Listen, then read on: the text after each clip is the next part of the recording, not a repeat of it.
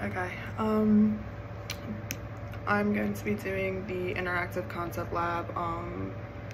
That is going to be for the magnets, magnetic fluid. The theory behind ferrofluid. The term ferrofluid is a form of paramagnetic and fluid and is used to describe a liquid that is strongly magnetized by a magnetic field. This occurs because the fluid is composed of tiny magnetic particles up to 100 times smaller than the wavelength of a visible light. Ferrofluid is made up of tiny nanometer-sized particles. They're coated magnetite suspended in a liquid. It'll act like a liquid when there's no magnets around. The magnetic particles move freely in the fluid, but when there's a magnet nearby, the particles are temporarily magnetized. Laser, I'm going to be using toner for this, laser printer toner.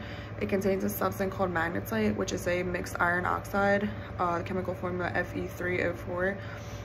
It does contain a property of magnetic attraction. Ferrofluid is a liquid that is attracted to the poles of a magnet. Ferrofluids are composed of very small nanoscale particles. Ferrofluids are colloidal suspensive iron oxide nanoparticles.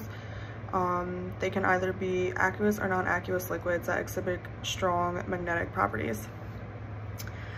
Going further, these magnet properties allow ferrofluids to be manipulated and controlled when exposed to magnetic fields.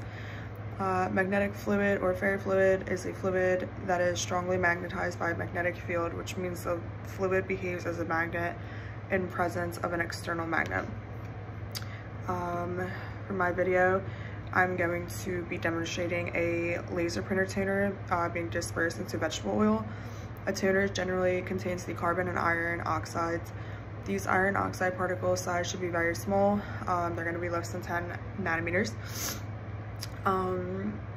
The particles are going to be dispersed in oil, making a colloidal suspension called ferrofluid or magnetic fluid.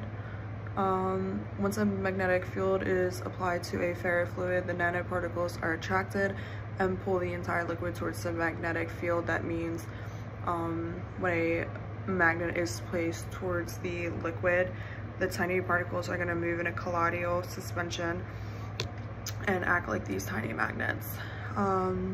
It'll be in a variety of different shapes. This is because water or even vegetable oil has a low viscosity and provides very little resistance. For my demonstration now, I'm going to be pouring toner into the liquid of 50 millimeters. I'm going to be pouring 2 tablespoons of vegetable oil. I'm going to stir it until you have a thin consistency, and you need to ensure that this substance is not too thick. If it's too thick, it's not going to work properly. And then with my magnet, you are going to see little needle-like figures arise. Okay, so this is a container I'm going to be putting it in.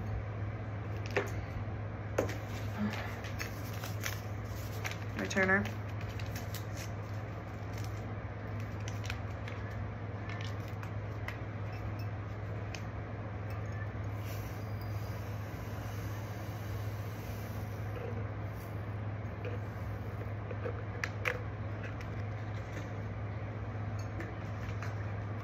My vegetable oil.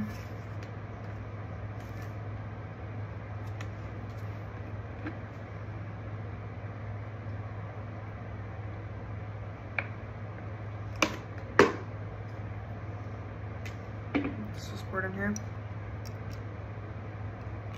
Yeah, and now I'm going to be mixing this.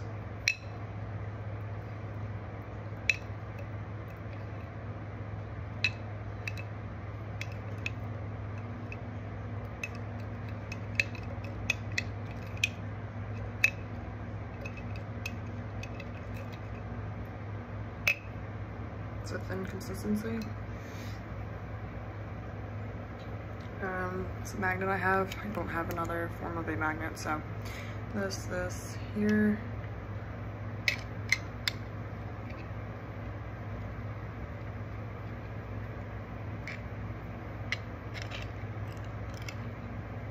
Yeah.